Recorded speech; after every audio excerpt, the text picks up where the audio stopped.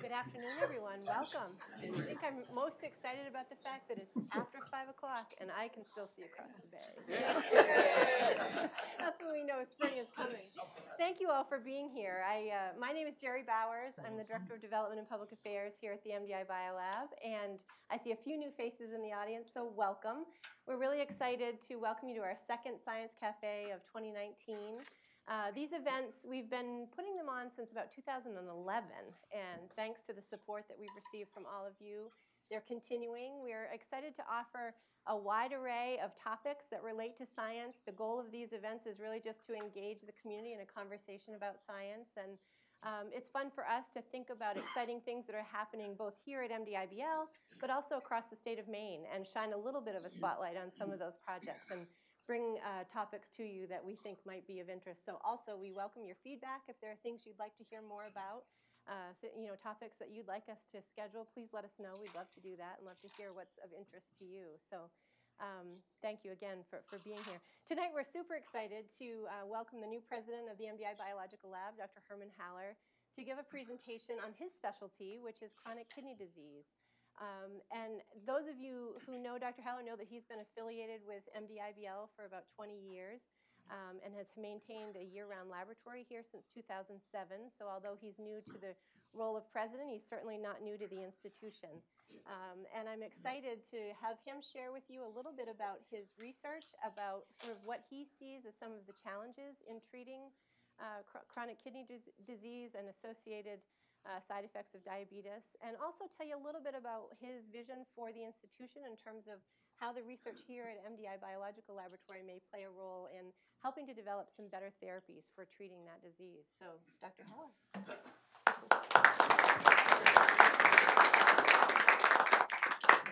Thank you very much, Sherry, for the very kind invitation. I don't think whether I can cover all that during the next hour or so. Welcome. It's a pleasure to be here, especially to talk about the kidney, because on the one hand, this place for a very long time was very special and still is special for the kidney. On the other hand, I'm a kidney doctor. In my other life, I see patients, and I have patients who ask about their kidney problems. So bringing this both together is what I've been doing for most of my academic life. On the one hand, what's the problem with the kidneys in patients, and how can we do research and improve kidney health? You can see from the first slide, and most of you are sitting in the back, like always when I teach at the university. The front rows are empty, but you're lucky, because normally I tell the students, move up front, but we're not going to do this today. But you can see from the first slide, it will be challenging. On the one hand, we have a patient, well, it's actually not a patient, it's a painting. He looks happy, but he's definitely a patient. I mean, we can see this from far away. There must be some problems there, and most likely kidney problems, but then you can see something which some of you may recognize as a kidney, and there is nephron written there. And then it becomes very complicated on the other side, where there is a lot of some scientific, diagram. I can tell you, you'll understand all this at the end of the lecture. Won't be on the test. I didn't say that. Now, Roy and Amy, you have told me that I can use these things here and it will work. It doesn't. It's all Amy's fault. So it's my fault. Well, I don't know whose fault it is. It's just not working. No. Roy, it's your fault.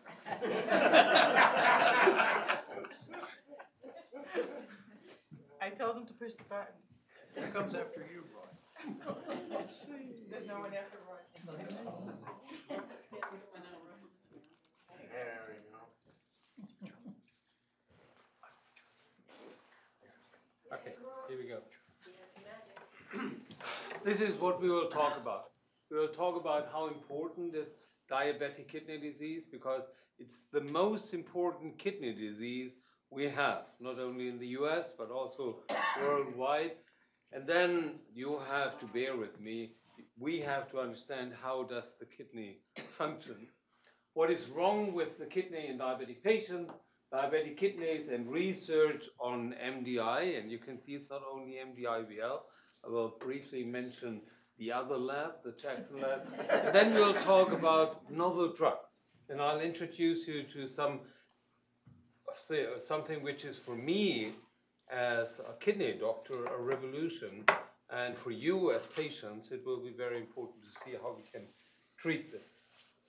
Now, we are all aware that diabetes is basically two diseases. One is the metabolic disease where we have high blood sugar, and we know about this. As a kidney doctor, I tell you, who cares about high blood sugar? I mean, that's just a laboratory measurement. However, the other disease is vascular disease. Most patients with high blood sugar, they develop complications of diabetes either in the microvasculature, in the capillaries and the small blood vessels, or in the brain or in the heart or in the periphery. And this is what people die of when you have diabetes.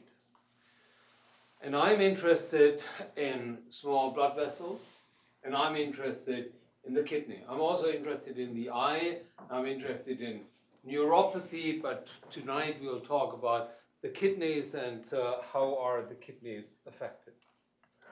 It's a very common disease. You see here the US, you see here 12 other countries, and we have an incidence of, this is end-stage renal disease, ESRD. We have an increase of roughly about 10% per year incident, and here you see the numbers in million of populations, and you can see that it's increasing, and then in countries with a high population we have a very high incidence like in the US. When you look at the prevalence, then you can see that this is diabetes only in blue, and this is diabetic kidney disease in pink. You can see that from all the patients, and these are large numbers, we're talking about almost 10% of the US population with diabetes and with disease. Only a third of these patients, the unlucky ones, develop vascular disease or kidney disease. Not everybody gets it. If you have very bad blood sugars and you have other risk factors, you are more prone to have diabetic kidney disease and vascular complications. Why it's only a third, we don't know. Genetic reasons. In Boston, they have a large cohort where they look into that, and so far, we don't know. The cost of diabetic kidney disease is huge. This is because nephrologists, kidney doctors, are so successful. We are the only doctors who can actually replace organ function. And we can keep you alive without kidneys on dialysis and with transplantation. But it comes as a cost. Even, you can see this here, these are all patients with diabetic kidney disease. When we have then end-stage renal disease without dialysis, it's expensive. And the numbers go up dramatically with dialysis. This is not only because dialysis is expensive, but also you have, or patients on dialysis have much more complications than without dialysis. And this is one reason why the NIH is now supporting, and I'll come to this in my last slide, a big initiative to replace dialysis. We had dialysis now for 70 years. I think that's enough. We should build a new kidney. It should replace dialysis, but for the time being, this is how we treat very effectively patients. And this slide, and we'll come back to this, tells you two important things. one is it takes a long time. Here we're talking years. This is 25 years. So on average, it takes 15 to 20 years when you have diabetes to develop vascular disease and kidney disease. That's a pretty long time, both for patients and for doctors. So when you're diagnosed with the metabolic disease, it takes quite a long time before this develops, and it's really a challenge both for patients and for doctors to think about the complications of diabetes over that time and really to behave and to control your blood sugar, your hypertension, etc. And then you see two curves here. One curve in green is the glomerular filtration rate, which is kidney function. And you can see that initially you have this increase here, a pathological increase. We have more perfusion of the kidney, and then it stays stable, and then it decreases, and here you go on dialysis. The blue curve is even more important, because the blue curve is protein excretion in the urine. That's very important because when you have diabetes and you develop diabetic kidney disease, and I'll come to this and I'll show you some explanations for it, we have protein in the urine. The protein which we have most in the blood is albumin, so we have albuminuria. And in the early stages we have microalbuminuria, which you can see here, mostly associated with hypertension, and then it becomes more and more. So the hallmark for diabetic patients, very important, is that they should know how much protein is in the urine. We fail. Doctors fail on that. Not only in Europe, but also in the US. When you're diabetic, you have to control your protein in the urine at least once per year. Now we have to talk about the kidney. Where are the kidneys? You know that you still have kidneys? Well, they are protected. You can see they sit here. There's the liver in front. They're hidden. They are in what we call the retroperitoneal space. And you can see this here where we have a section. You can see they sit in here. So they are nicely protected. In the back we have muscle, and in front we have mostly the liver. So there are organs which are precious to the body, and we don't feel them. Sometimes we feel a little bit of pain there, but it's more a feeling that we have the kidney. The kidney is only hurt when we have kidney stones, and then it's not the kidneys, but then it's the ureter going down into the bladder. The kidneys, as the liver, has no sensory neurons, which is a problem. The heart we can feel, so when you have a heart problem, you have pain. The kidney, we realize only when they fail, and that at a very late stage. So I very often see patients, and they are, because they have not been well controlled by their doctor, they come in with kidney failure at a late stage. And now even more complicated, the kidney, and you can appreciate, because it's my favorite organ, it's one of the most complicated organs. You know, I mean, the heart in comparison, forget it, you know. It's just a dumb muscle pumping all the time. But the kidney is really almost as good as the brain. You can see here the kidneys, there is blood running into the kidney, and then the structure which is responsible for the function of the kidney is called the nephron. And the nephron consists, here you see the blood coming in, here we have a nephron starting with the glomerulus, and the glomerulus is the filter. All the blood is going through the kidney lots of times during the day. It all goes through a glomerulus, and the glomerulus produces the first filtration of the urine. So it's a filter, like a coffee filter. And then it runs through the nephron, first up, and then first down, and then up again, then down, and then it collected, and then it goes here into the blood. We have 1 million of these nephrons in each kidney. And you can see this a little bit more closely. The glomerulus is filtering the blood, and then it goes to this complicated tubule, and then we have here elimination of substances in the urine.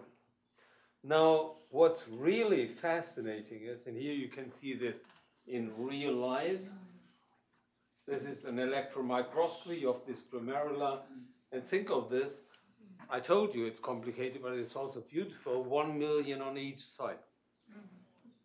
It's good that we have so many. Just on the side, the variability is relatively high. A lot has to do with genetics. The variability is 700,000 versus 1.1 million. And you can imagine that because this has to do with blood pressure, etc., this may be one explanation.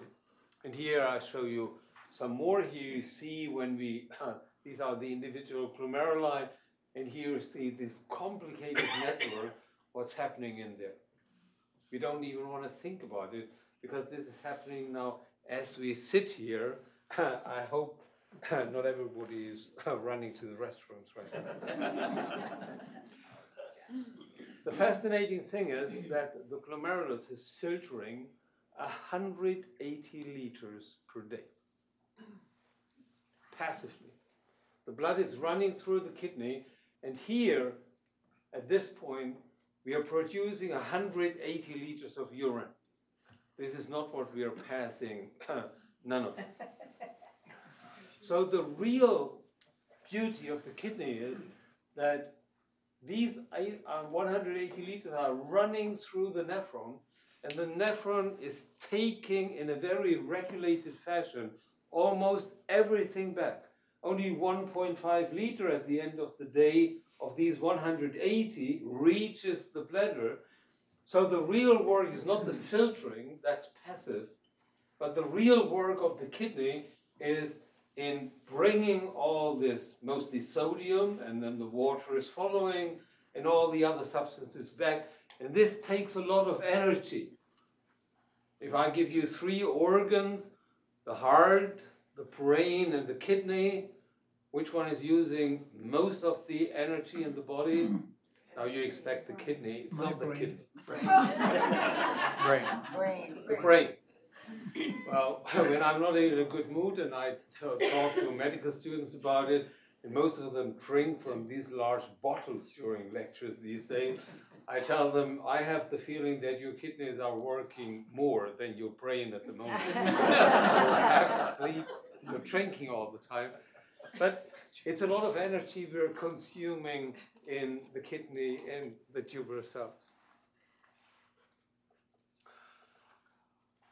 And here you can see the filter, which is complicated, and here you see the tubules, and you can see these cells are polarized and they do a lot of work, and we'll come back to this when we talk about the novel medication.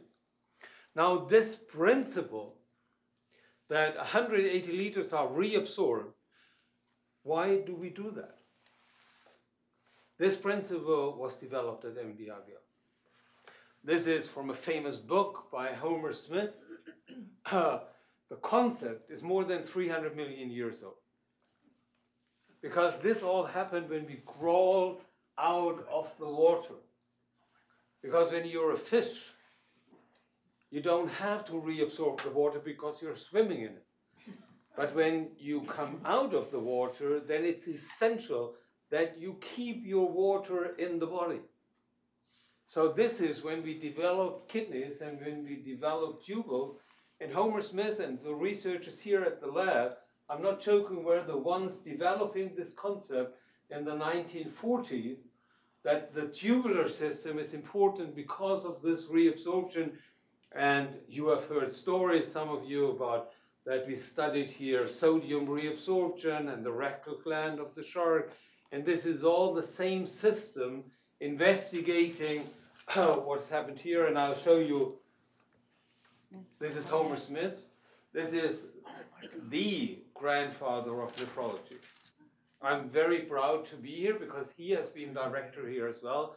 But I can tell you, every kidney doctor on the planet, when they come to MDIBL and you tell them that Homer Smith has been here working, they're all impressed. And just one more picture because I like it a lot.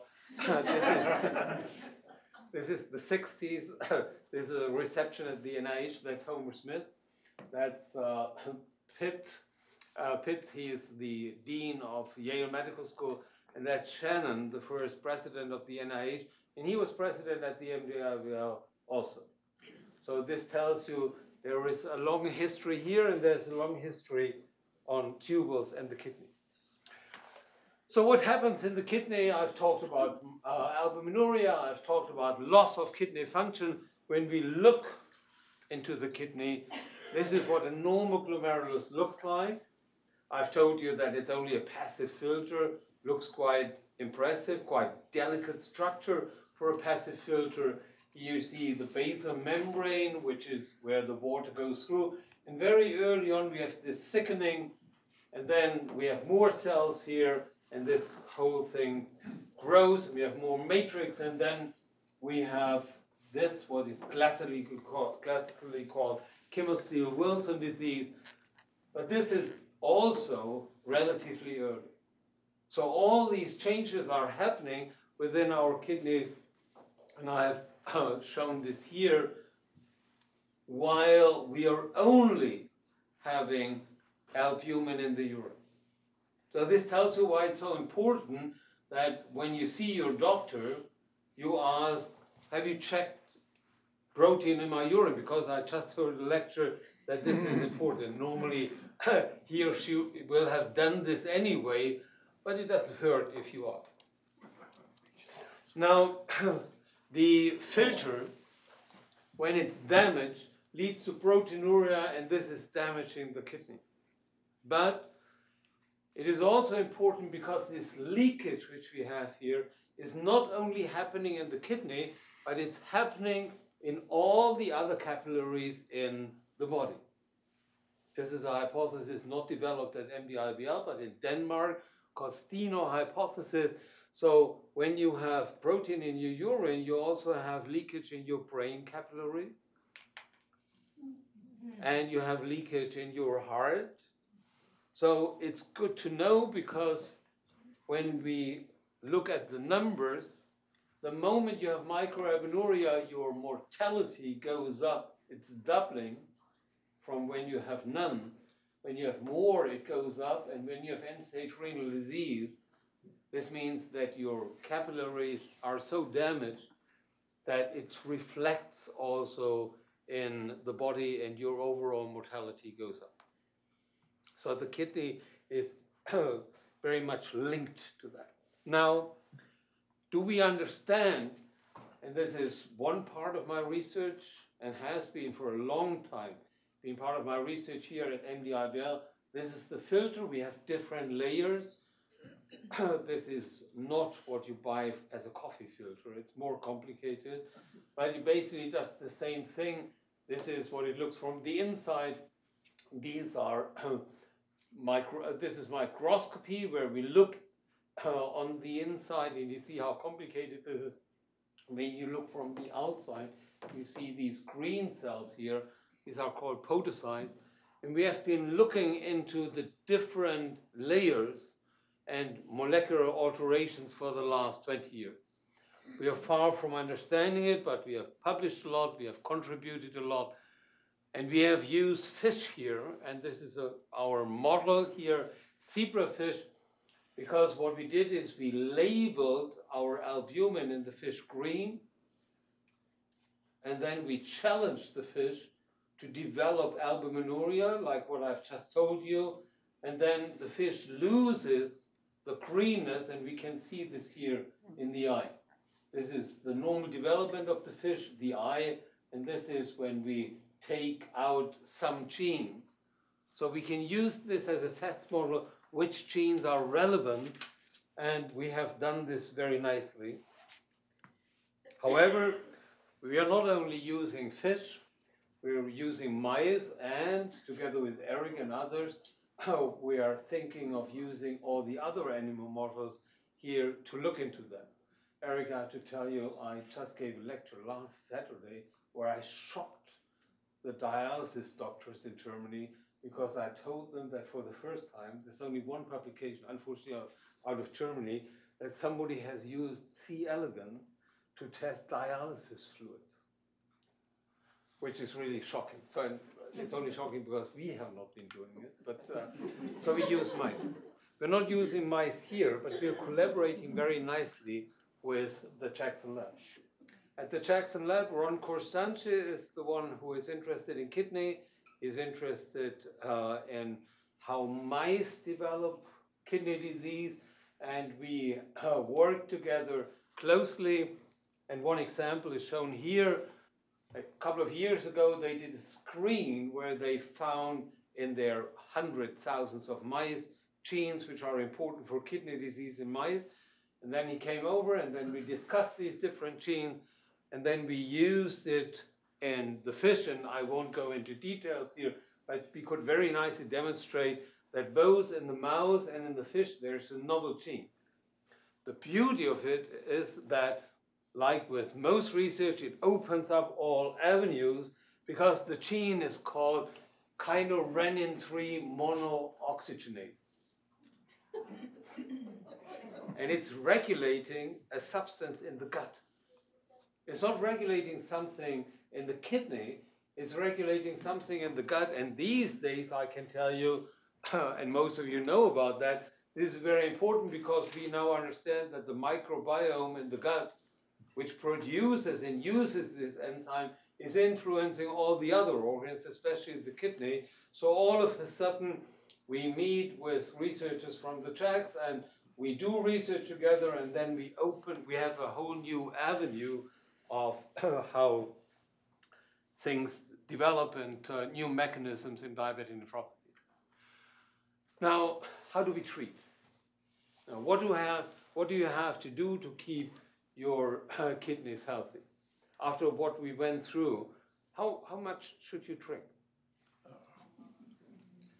I mean, we talked just 180 liters. Do you think it makes a difference whether you drink 2 or 3 liters, whether you make... 1.5. 1.5. Who thinks 3 is better than 1.5? Well, not really. So actually, it doesn't matter that much. But more than 1 liter, and you can't keep your kidneys healthy when you drink more. However, what's really very important for diabetics is normalization of blood sugar, but then the most important of all is blood pressure. You have seen these delicate structures of glomeruli, and these glomeruli are really delicate, so when you have high blood pressure as a diabetic, it destroys these filters. So for a long time, normalization of blood pressure it's very important.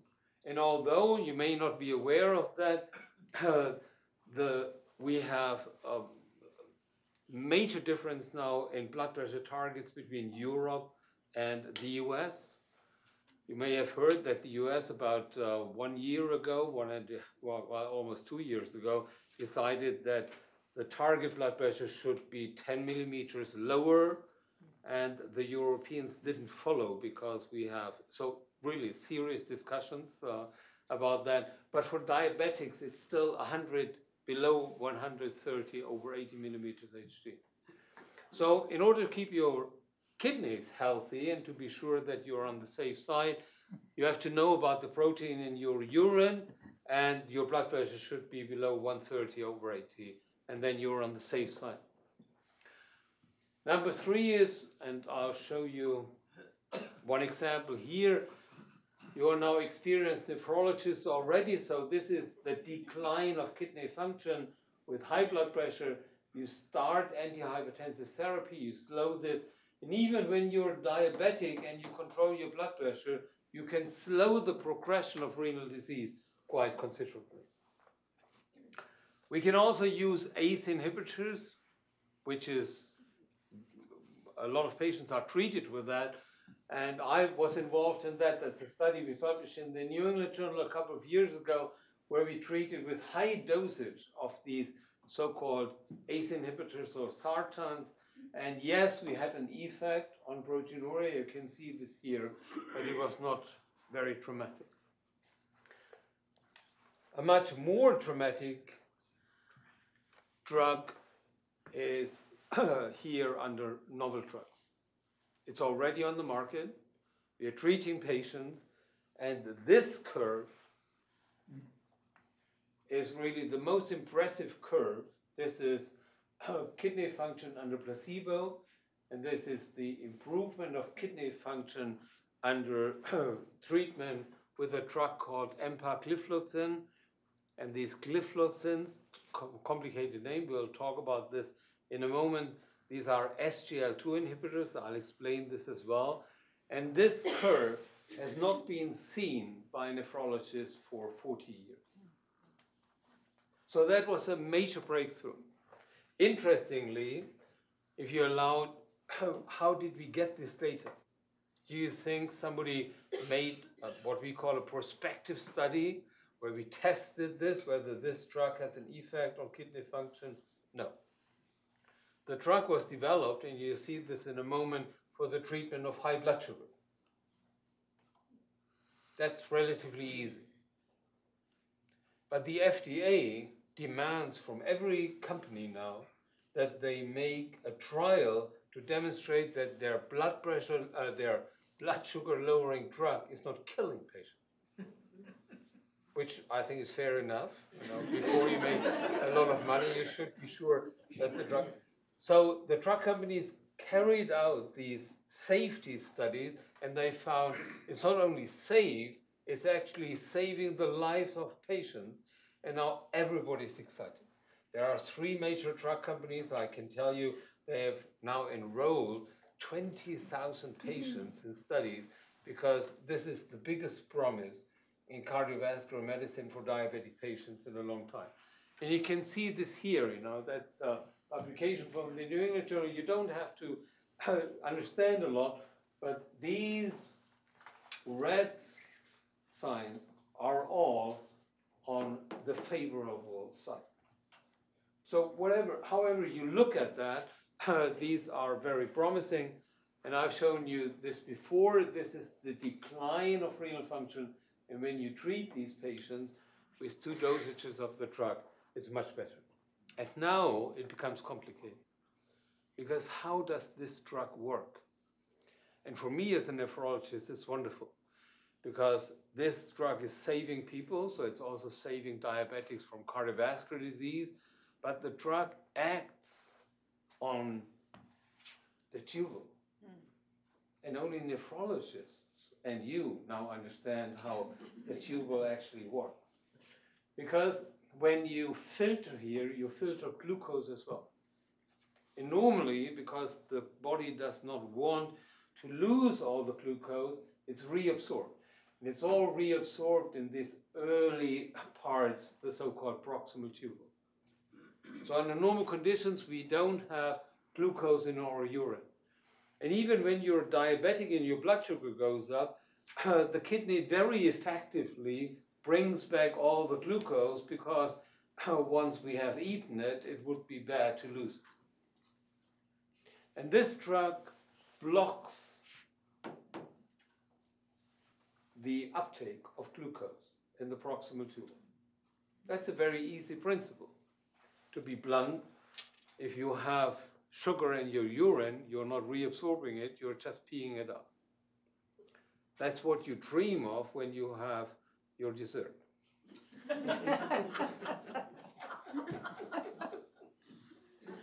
So this is shown here. We're filtering here sugar, and we have here this SGLT2. It's a sodium glucose transporter named number 2 and number 1. Number 2 is the worker. Number 1 is for the fine regulation.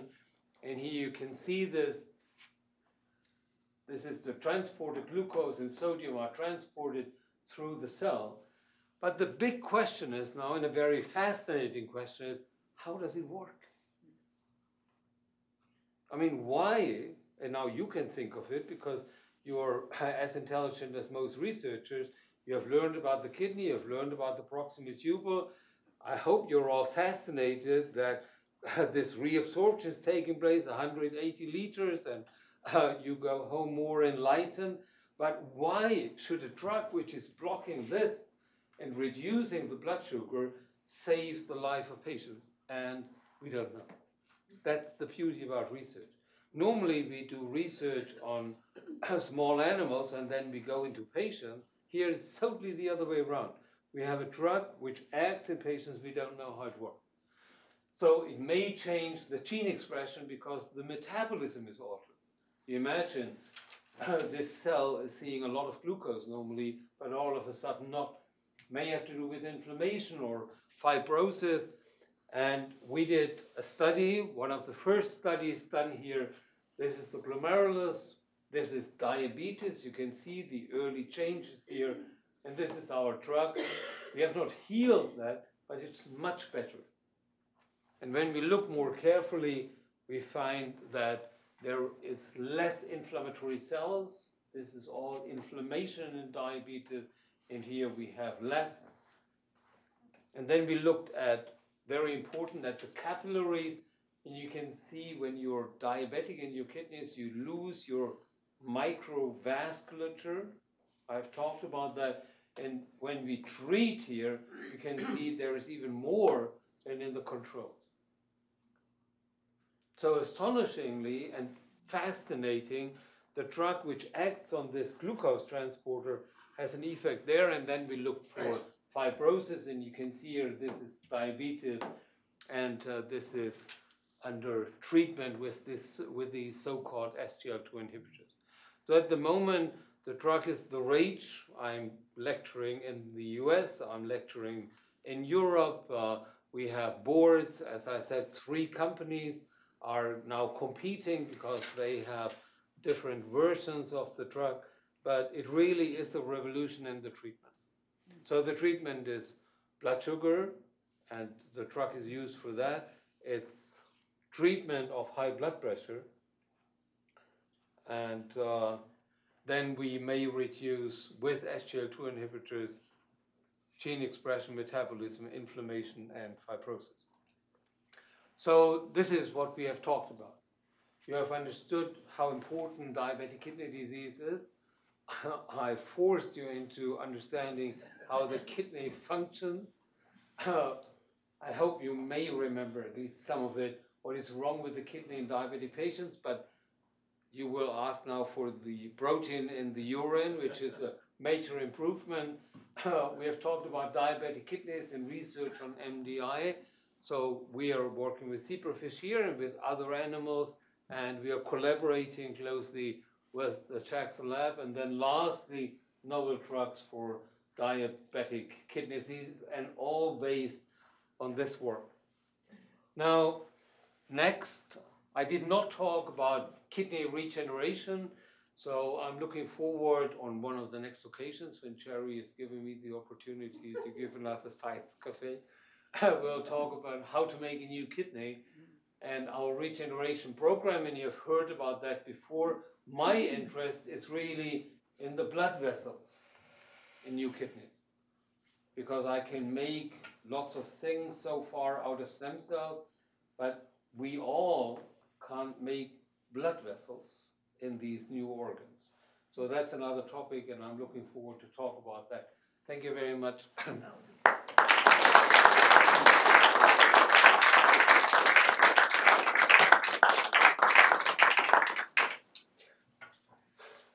Questions? Yes.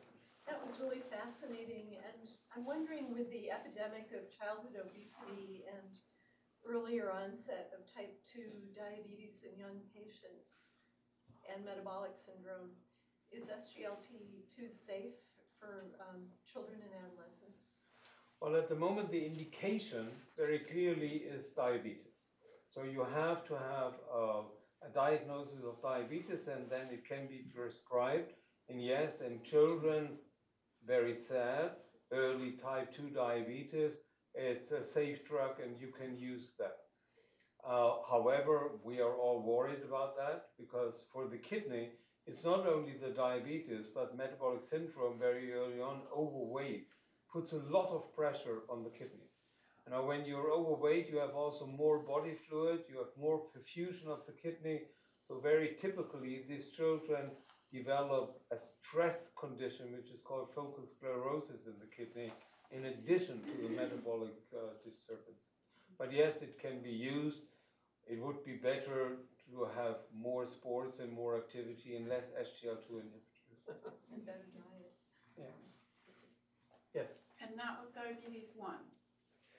Well, it can be used in diabetes 1 as well. It can be used in diabetes 1 as well. With children. Well, with children, there are no studies. I would be more careful with that. To control.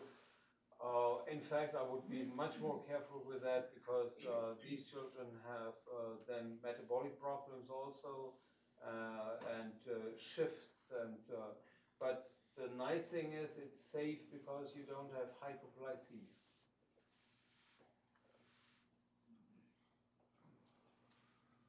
Yes. In the preventing the uptake of the glucose, are there any other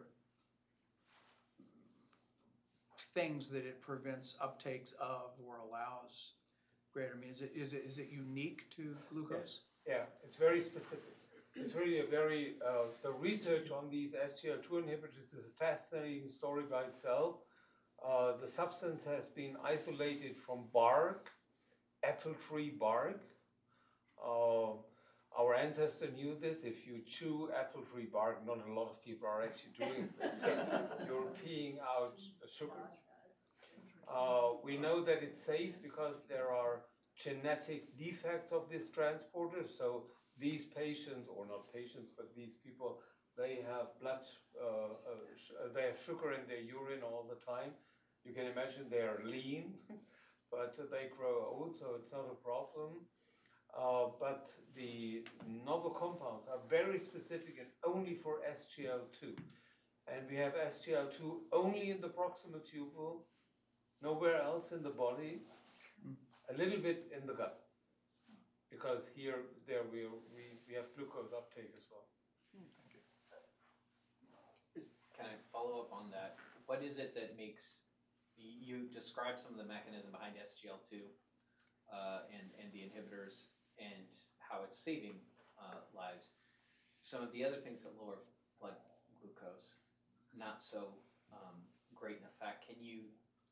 Is there something you can describe or partition that says, well, this is why these other things have sort of failed, and somehow the SGLT2 inhibitors are... I mean, my personal hypothesis, and this is what we'll work on, is it's a good thing that the kidney is reabsorbing all the glucose. However, in the early stages of diabetes, the kidneys have to work harder and harder to take in all the glucose you're excreting. So the proximal tubule is under a lot of stress. For a while, we are overexpressing SGL2, so it goes up about 2-3-fold, and we are absorbing. And I think that the cells can't cope with that. They're overloaded. Every day, 24 hours, glucose uptake and no rest. So they start changing their gene expression profile. I think we generate inflammation just by the permanent overload of glucose reabsorption. And then when we give SGL2 inhibitors, they can relax for the first time in years. And they change their gene expression profile, and this is how I think it changes. We're testing this. We're doing single-cell analysis.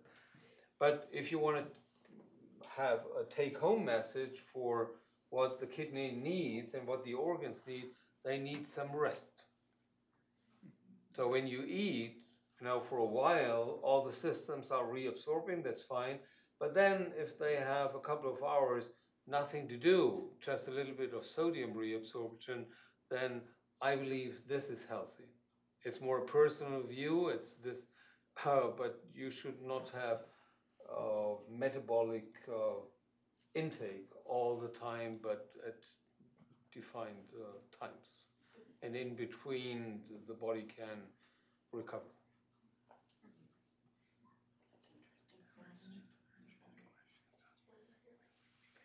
Sorry. Do you know when the trials might be finished, or when that might be available to people? For diabetes treatment, it's already available. Oh. And doctors prescribe it here as well. You get it on the island. It's not an experimental drug. It's in the US, it's canagliflozin by Johnson & Johnson, and in the US, it's also by AstraZeneca, and in Germany or Europe, it's more Boehringer Ingelheim, and it's already going well. It's the fastest selling anti-diabetic drug at the moment. And the good thing is really that so far, from what I've shown you, it's a very beneficial drug as well. And the studies, when it can be prescribed for kidney disease, they will take, I think the first study will be finished next year in May, and then they have to go to the FDA, so it will be end of next year that they will know whether it will specifically act on the kidney. Yes? Do people drink too much water, coffee, tea, like drink throughout the day? It seems to be a big habit people have to always be guzzling just plain water. Yeah, well, that's a very difficult question because I drink coffee all the time. So you're actually challenging me whether I have, this is unhealthy behavior, and I don't think so. First of all, I think continuous drinking, I was so critical about the medical students, is a good thing. You know, I mean, you have to provide your body with continuous supply, otherwise you can't filter. This is not the glucose overload, it's just continuous fluid intake. That's a good thing. And one of the problems for failing kidneys we have in older age, we know that, you know, you lose the appetite for a drink. When you're a child, you always drink and then it gets less. So we tend to drink less than 1 liter when we are older. So we should not do this. A continuous intake is good. The reabsorption, although I was so critical about overactivity, when you drink coffee, there is not that much sodium in it. So you filter it and it goes.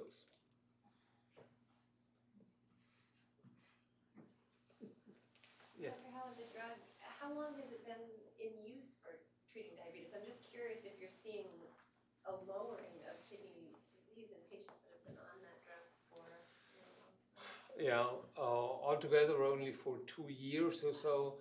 So, I mean, drug companies are very active these days. So what they do then is they bring in all the patients in big registers and they call this, I don't know, everyday research or something like this. And so there are indications that this is the place, but these are uncontrolled data. So at the moment, we can't see a major effect. Yes? You said you were going to talk about some institutional ideas that you had, and you haven't dealt with that yet. Barely I could that. Oh, I thought you did. Well, I think, well, thank you very much. I think you have seen some of that.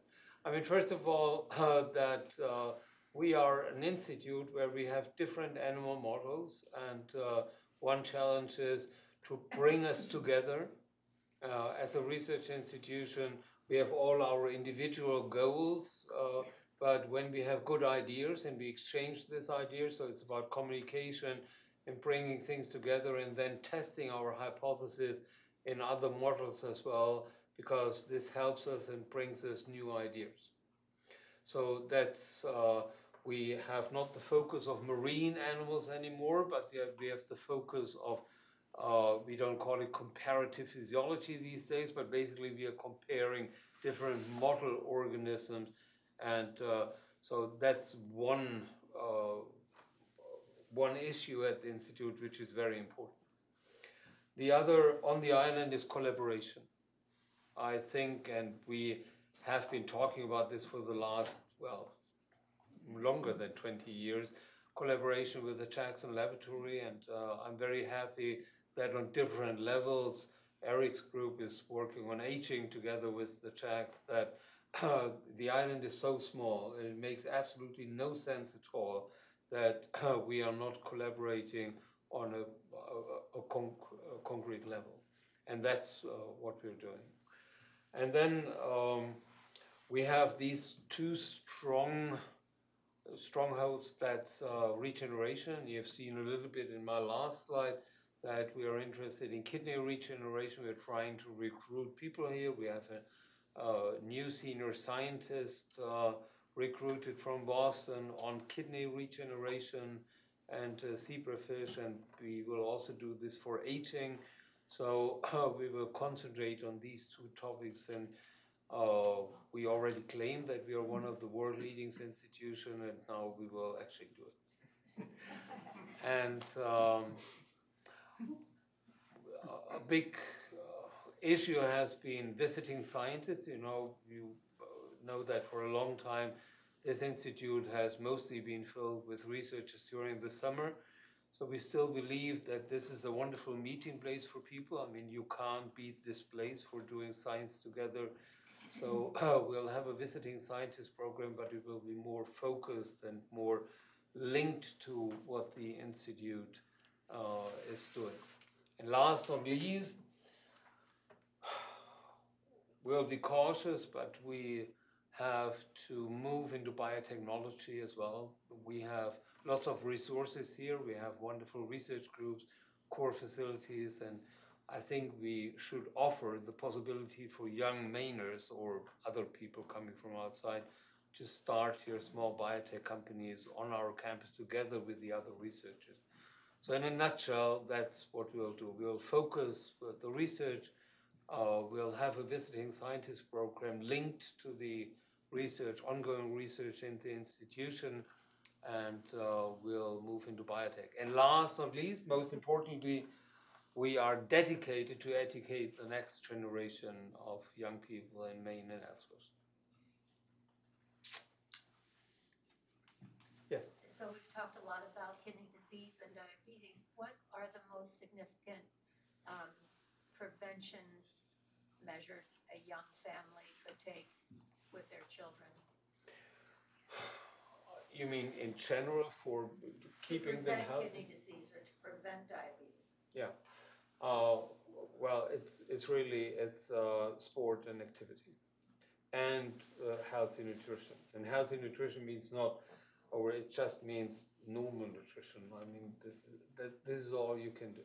There are no special recommendations. Not for if you have a normal food intake, you have all the nutrients you need to keep your kidney healthy. If you want to prevent kidney disease, I already talked about that. You have to know your blood pressure. I mean, from a certain age on, you should actually know, what your blood pressure is like, and you should measure it now and then. And if you have higher blood pressure, or you have diabetes or other, you check your urine once per year.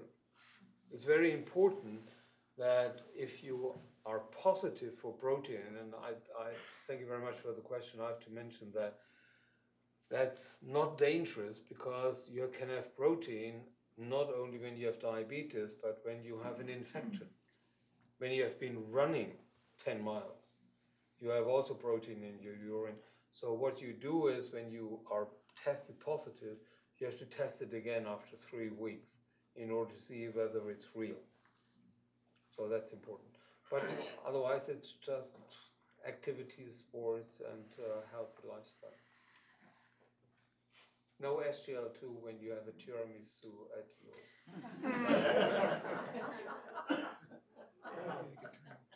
About salt intake and kidney health. Oh my God.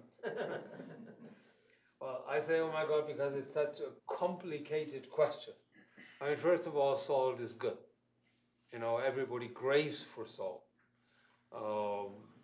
We have a salt industry out there, and you could become rich in medieval times by selling salt. So salt is good. when we talk about the fish or us coming out of the water, we are keeping the water in, but basically we are not keeping the water in, we are keeping the salt in. The water only follows where the salt is. So salt is important and is central.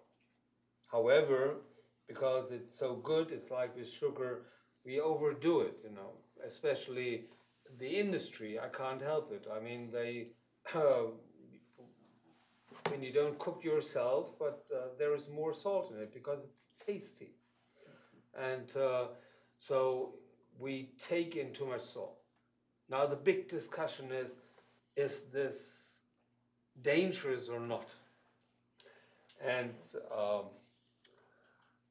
there was a big study carried out for the relationship between health and salt. And I have to add, the most important health issue with salt is high blood pressure, because you can imagine when you have too much salt, you have too much water, you have too much volume, then your blood pressure goes up. So there was a huge study all over the world. There were populations tested for salt intake, and since you cannot measure how much you eat, you measure the excretion in the urine and your blood pressure. And yes, in the Amazon, for instance, there is no salt at all. They have very low salt intake, and their blood pressure is very low. But there could be hundreds of other reasons why in the Amazon the blood pressure is so low. And yes, in Greenland, they eat salt like crazy, and they have high blood pressure. But in between, the relationship is not very clear. So the results of this big study, they are in Washington, D.C., but you're not allowed to go there. You need permission from the people who finance the study, and it's very difficult to get the permission for analysis. So the discussion, and this is why I said, my God, is going on forever. Some say it's only some people who have a problem in excreting the salt, not for everybody, but the ones who have a problem with excreting the salt, they become hypertensive when they eat too much salt. And it's an ongoing discussion. I've worked 40 years ago what happens to cells when you expose them to too much salt, and we still don't know the answer. It's basically the same as a country doctor, don't overdo it.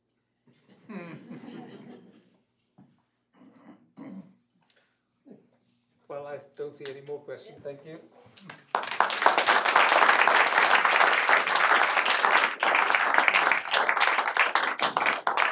Lots of sound advice there, I think. Thank you, Dr. Haller. I just want to remind you all quickly that our next Science Cafe will be on March 11th, and it will feature Dr. Munir Hasham from the Jackson Laboratory, who is going to be sharing his research on cancer and talking about some of the new treatments that are on the horizon for those who suffer from that disease. So talking about all these different options, surgery, radiation, chemotherapy, immunotherapy, all of these things. So it should be a great opportunity to kind of hear what's on the horizon there from Munir. And if you've not heard him speak, he's a wonderful, dynamic, engaging speaker. So it should be a great program. We hope to be at Jack Russell's, but stay tuned. We'll see. It hasn't worked out so far.